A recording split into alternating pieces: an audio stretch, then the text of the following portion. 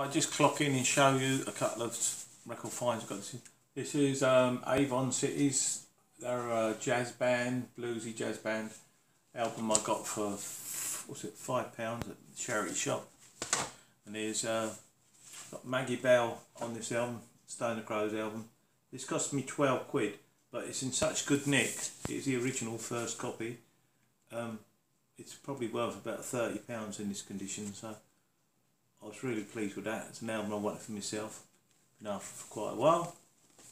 The Car Boot Sale, I picked up a Yes album. Not in too bad a nick. It's alright, it's good inside. And a White Snake album. Both of these I actually got for 50p each. Right, I don't think there's much else about. I bought a few puzzles and oh yeah, one minute. I've got this. Hey. Right, I've got to undo this. It's like in a typewriter case. But when hold it up in a typewriter case, and when you open it up, it is a record player, and it works. It's so old. It's 1960s, maybe 70s. It's got 16 speed on it as well, so I was well chuffed with that. But actually, I paid £30 for that.